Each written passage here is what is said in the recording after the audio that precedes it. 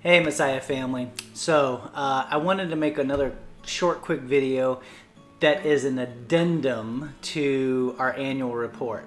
So this is a wait, there's more to what we did in 2020.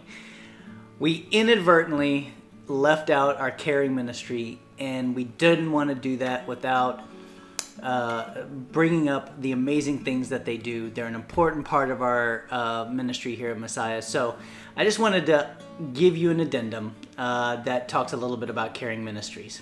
All right. Before COVID hit in March of last year, caring ministries was a busy team, right? There was caring meals that was going on, providing meals to people during a difficult time. There was second family, one-on-one caregiving to homebound folks, providing friendship and assistance to them, right? There was receptions and occasional events and the coordination of the kitchen, funerals, weddings, all of that sort of stuff.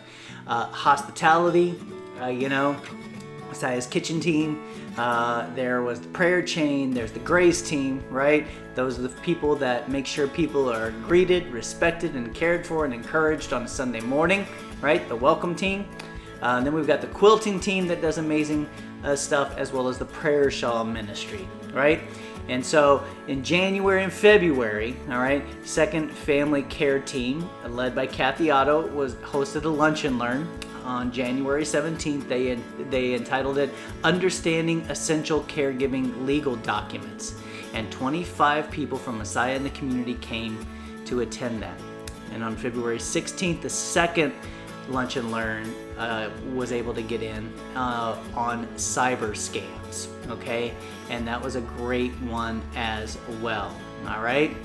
That great stuff was happening. It was by our Care Partners team, and so we are very grateful for that. So then when COVID arrived in March, all right, person-to-person contact, what happened? It became extremely limited, right? And in order to keep in contact with many people who live alone, we decided that through the caring team, we would put together a telephone and email team to reach out to our folks either weekly or monthly, depending upon their need. And this team, even today, still continues to contact members that we are still unable to check in with face-to-face, all right, on Sunday mornings. So, because a lot of us are worshiping online. So it's a wonderful thing that Caring Ministries put together. So throughout the pandemic, though, the Second Family Care Team continued to check in with the Care Partners.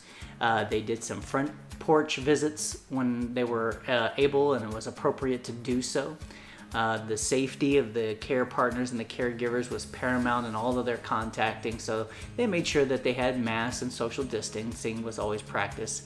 And then additionally, Joanne Kramer, the Caring Ministries team leader, coordinated several meals events remotely, okay? So wonderful things happen. Members of Messiah also found their own individual ways of serving during the pandemic, right? Several of our members were making masks for healthcare workers and nursing homes, as well as our Chrysalis teachers, right? Amazing stuff. In May, Joanne Kramer helped coordinate the Chrysalis Teachers Luncheon so that we could still show our support for our Chrysalis teachers. And then in November, we celebrated the work of our quilting team, who continued to make quilts from home, right? And those were sent off to Lutheran World Relief. So thanks to Nina and all of her team, that was still able to continue to happen.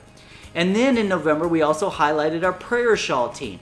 Now get this, we get calls from all different states for people we don't know about because of the prayer shawl ministry asking for prayer shawls.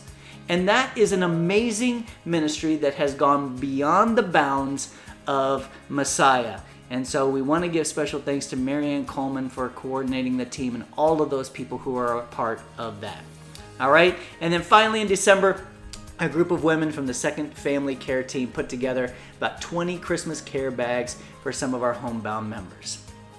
Listen, the calling and the purpose of our caring ministry is to help and care for people, right? Both our members and members of the community and neighbors alike. Now, the pandemic has caused us to think of ways that we can do that differently, but we've also found that regardless of whether we're in person or not, we can still care for one another. And that is the important thing.